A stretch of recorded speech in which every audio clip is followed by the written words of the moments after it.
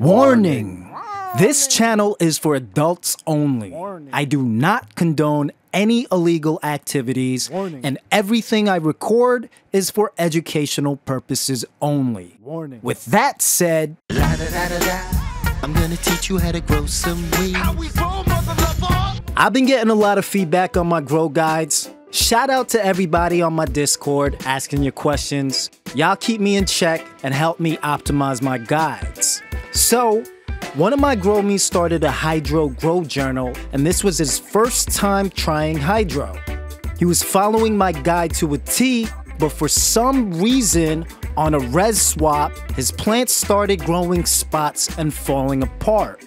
We tried diagnosing, pH and ppm was good, environmental conditions were perfect, H2O2 was used, and in response, he bleached everything as a precaution.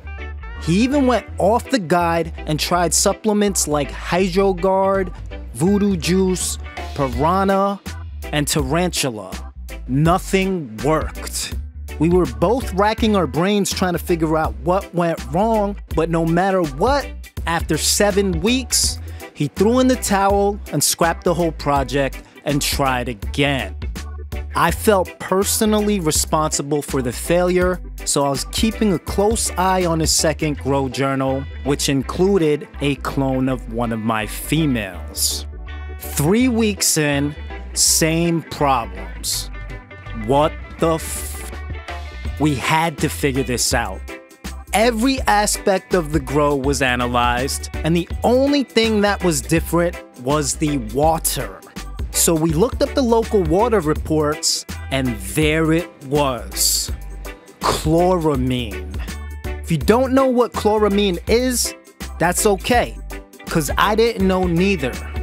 Chloramine is in about 25% of the tap water supply in the US. It's a chemical compound of ammonia and chlorine, and it's used to kill microbacteria. The problem is, it doesn't evaporate like chlorine does, and this chemical is toxic to your plants. So to test whether or not this was the problem, my growmie swapped out his res with store-bought water, and this is his plants now. All of the yellowing and browning stopped, and the plants are recovering perfectly. If you're like us and you've been going crazy trying to figure out why your plants are always ugly, check your local water report.